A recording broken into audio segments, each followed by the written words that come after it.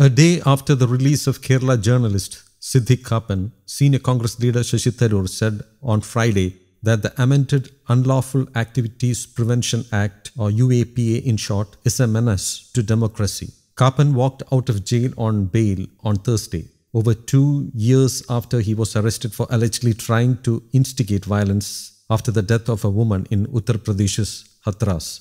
Reacting to the development, Tharoor said, "The release of Siddique Kappan after 28 months in jail reminds us that UAPA allows the government to detain people indefinitely without charge.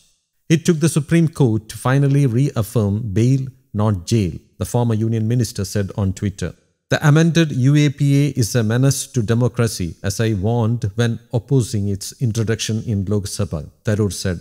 In another tweet, he said, a footnote, "When Siddique Kappan asked for reading material in jail, he was offered only books in Hindi, a language he does not know, and denied books in English or Malayalam, the only languages he can read. In the land of Mahatma Gandhi, is this the level of our humanity?" Tharoor asked. Kappan's release came almost 6 weeks after the Allahabad High Court granted him bail in a money laundering case filed by the Enforcement Directorate. In September, the Supreme Court granted him bail in another case under the Unlawful Activities Prevention Act. While coming out of jail, Kappan said, "I feel the fresh air of freedom." With fellow journalists queuing up to get his reaction, Kappan pulled up the left cuff of his jacket to reveal circular ink marks that he said were the chappa, that is stamp, of his freedom.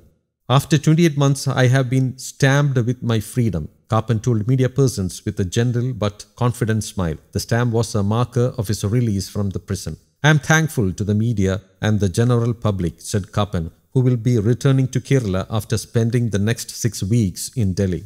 Kappan had been arrested with 3 others in October 2020 en route to Hathras, where a Dalit woman had been killed after alleged gang rape. But during the more than 2 years that he spent in prison on allegedly fake charges, Kappan lost more than his freedom. He lost his mother. News Desk, Kaumudy Global.